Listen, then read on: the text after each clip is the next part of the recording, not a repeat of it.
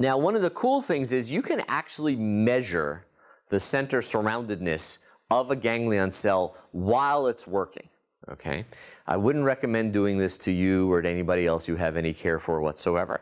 But basically, the way you do recordings is here's a schematic of a neuron. So it has dendrites where they receive inputs from the synapses.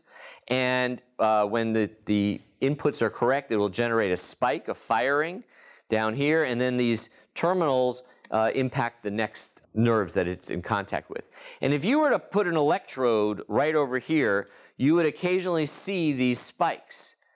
And neural coding we tend to refer to as the more spikes per second is a higher level. So we've gone essentially from analog to digital, right? In an analog system, the amount of the voltage tells you how high it is or how low it is. In a digital system, there's something discrete that tells us, okay, you know, there's 15 ones and 2 zeros, that's a higher number than all zeros, or et cetera.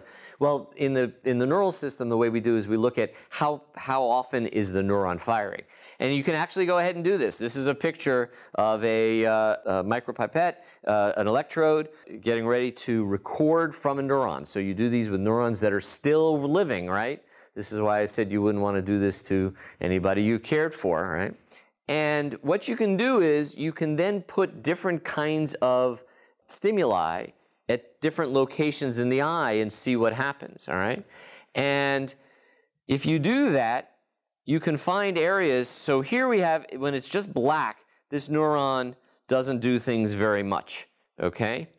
But when it's white in the middle, okay, and black out here, all right? And what this is, oh, by the way, this is time going this way. So this is when the spot was turned on. You can see when it goes from the background, this is called the background activity. When it goes from the background, when it turns on, this thing starts firing crazy, and then you turn it off and it stops again.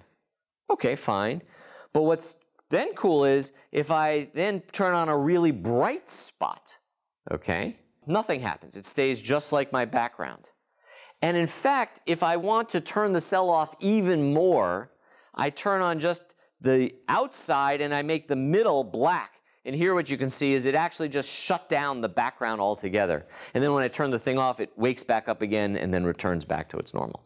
So this is an on cell, okay, that is, its center is positive. Exact opposite cell here is negative, okay? And both are found in the retina.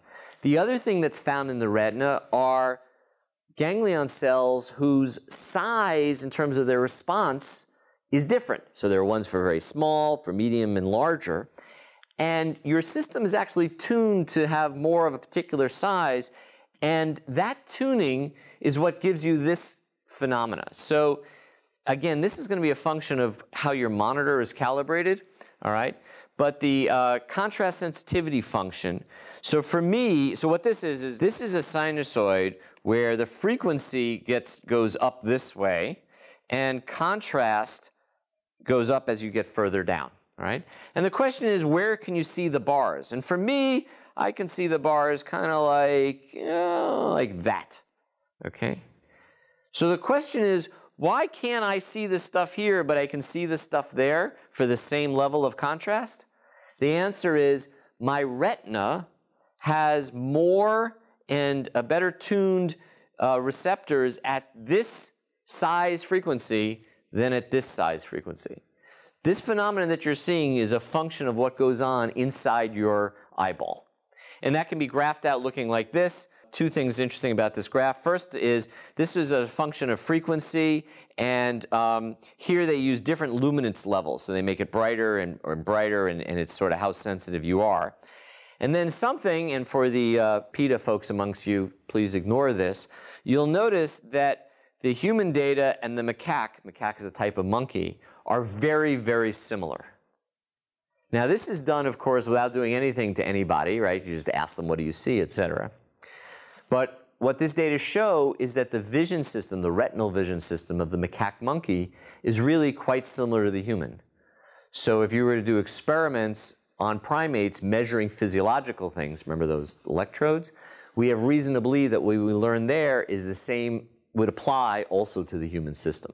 So when you have psychophysical experiments like this, it shows you the similarity between human and macaque.